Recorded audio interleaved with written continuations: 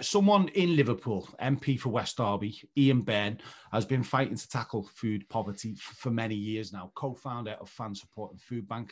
The fight continues. The fight really steps up a notch as well in the coming weeks. We're going to talk about a great campaign. Ian, obviously a shocking week for you to see these images, but I presume you weren't surprised either. No. I'm good to be on the show, Jay, and hope you're safe and well. No, the images were shocking, weren't they? But, you know, the outsourcing of food provision like that has really shown up over the course of COVID. If you remember some of the parcels that people who were shielding were getting in March, they were awful. So it's just contracts getting handed out to firms that are maximising profits instead of well-being. It's symbolic of the government's ideology and where they've actually taken the COVID response to. And there's so many shocking examples of outsourcing to private firms who are putting profit over the good health of people. So yeah, for me, it was, we knew something like that had come, but it was to see it so graphically illustrated on social media was quite a shock, and it was shameful. Do you think 2020 and the pandemic, obviously it's been so tough for so many people, for millions of people. I think I read on your website, 10 million people in the UK face some form of food poverty every single day. But do you think the pandemic has kind of opened it up and opened up the debate, if you like, around this? Yeah, well, it's shone a light on it, hasn't it? It's shone a real light on the inequalities that have been growing steadily since 2010, Jay. And, for one of the richest countries in the world to have 10 million people potentially in food insecurity, and the report that came out from the Joseph Rowntree Foundation a couple of days ago was 14.5 million living in poverty.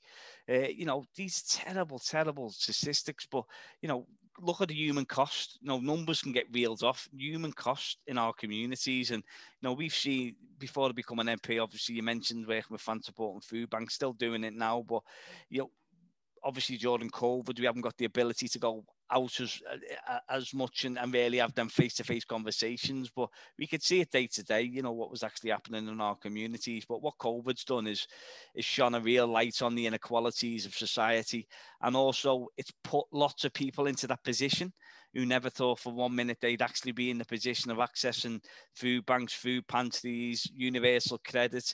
And, that's a terrible toll on people who are actually in that position.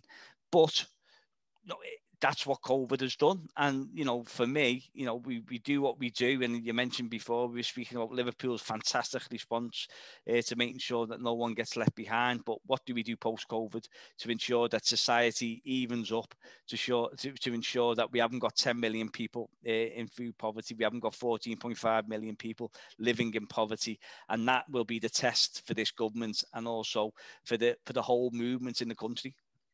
You are doing something, you're actively doing something, you always are, but this is a great thing. There's a petition right now. I've just checked, it's on over 19,000 signatures now, Ian. It's the right to food. Just explain to us exactly what it is and what your goal is with this petition and this campaign. The idea behind the right to food is obviously, is to make governments accountable for policy decisions which impinge on people's right to food in a dignified manner. And if you think about, for an example, because some people get confused about what the right to food actually entails.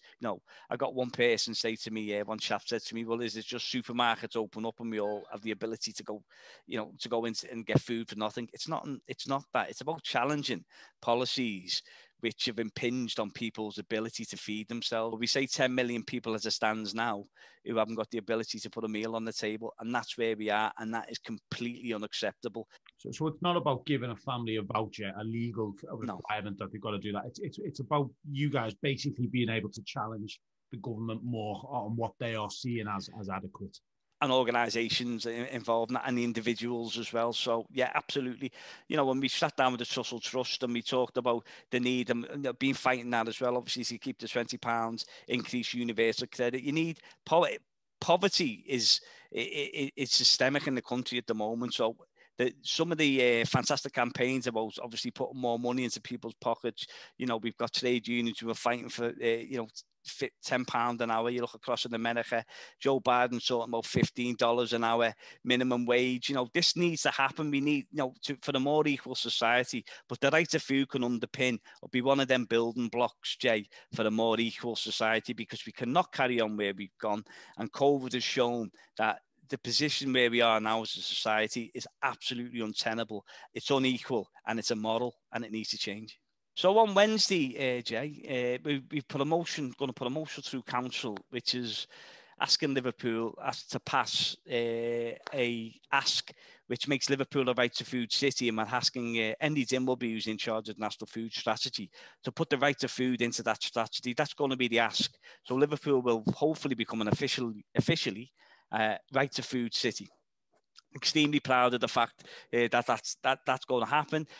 We've sent letters out asking people to sign the pledge, faith leaders, trade union leaders, CEOs of our football clubs. And I think it's something that if we really collectively all come together on, I think we can achieve that, because the government has shown itself to not have the answers.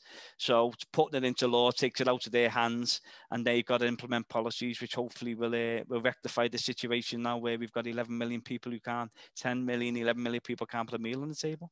So we still want people to sign for this, even though we've got this title now in Liverpool. We still need signatures on that petition, don't we? Absolutely. The petition is a separate, which gives us the ability to debate it in the House of Commons, and we triggered 100,000 signatures, then that gives us the ability to debate that in the House of Commons. And it's all about keeping it on the front foot. It's all about ensuring that the governments cannot escape what's actually happening in their community. Well, listen, we're going to put that petition online now. Make sure you get fantastic on there. We got to talk about something else that you're doing in West Derby, MP for West Derby. Grow West Derby. Tell us about this, because this again is kind of taking it to the next step and doing something really proactive. Yeah, and that's something which the Right to Food campaign's got three elements to it. It's got the parliamentary element, which I'm building alliances in Parliament to try and push the government and get it into the National Food Strategy. We've got the national campaign, which Fans Supporting Foodbanks has been running for 5 years, and that's grown now. We've got many football clubs coming on board, and many more wanting to come on board, and football fans being a fantastic, advocate for their communities and really empowering each other and working for the common good, which sometimes football fans aren't looked in that light. And the Grow West Derby is something which we're extremely proud of, which focuses on West Derby. We're working with the fantastic Microsoft College, Marlborough allotments, and the idea is for everybody to have the ability, if they wish, to take part in growing, whether they've got a yard like I have. I live in Anfield. My green area is Stanley Park. So if you haven't got a garden, if you have got a garden, we're working with Marlborough allotments, as I mentioned, other allotment sites in West Derby. So while we're in COVID and once we come out of COVID, we want to give everybody the ability to grow.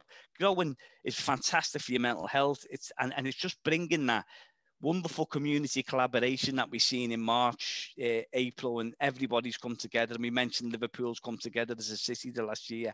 It's building on that, Jay. So it's educating people about the food, the ability to cook. It's got so many little facets to it. What we're extremely proud is that Microsoft College are working with us, and they're going to be offering BTECs, so people can come to the allotment, learn how to use power tools once we can, and maybe take a different pathway in life, which is more agricultural. So it encompasses the whole of West Derby. We want everybody to get involved and play their part. Ian, just away from that and talking about the city in general, we've got a lot of work to do in terms of coming forward and recovering from the pandemic in the coming months and years. What are your thoughts on Liverpool coming back?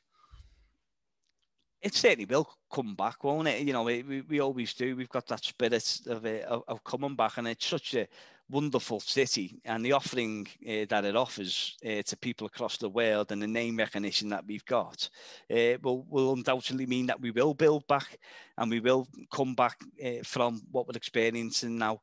It's extremely difficult times at the moment, for so many people on so many levels, but I think there's hopefully light at the end of the tunnel with the vaccinations, and we will come out of this eventually. And I think Liverpool will be in a strong position because we were in such a fantastic moment before COVID. Obviously, you know, being a Liverpool fan and with Evertonians might agree with me, but league champions and everything that was coming with the city, and you could see it was, you know, it was buzzing, and you know the liners were coming in, and we were just seeing the city, the knowledge quarter, it's coming together. It's took a blow, but we will recover because, you know, we are that type of people. You know, we will come back from this, and part of what I'm trying to do, and with the right to food, is make sure that when we do, we build back in a better way. We build back and afford a far more equal society, because pre-COVID we had terrible issues in our communities through austerity. We've had 10 years of austerity, so you know we're really on our knees. Then we get COVID. So what we've got to be doing as communities and as movements and as Labour, me as a Labour politician, we've got to be arguing that the last 10 years it cannot be repeated in the next decade moving forward. You know, our children need the best opportunities, and our people need the best opportunities, and that's what we should all be fighting for. And I think Liverpool will come back from this. I've got every confidence in the ability of the people and the businesses to come back stronger, and hopefully in a more equal, fairer, nicer society. Well, listen, that's a perfect way to end, Ian. You're so passionate about this, and you have been for many years. Keep up to date with Fans Supporting Foodbanks. They've also got the pantry bus, which is out and about, I've seen this week, and obviously sign that petition, Right to Food, as Liverpool becomes a right to food city. MP for West Derby, Ian Byrne, thank you for chatting, mate. Appreciate it. Thanks, Shay. Stay safe.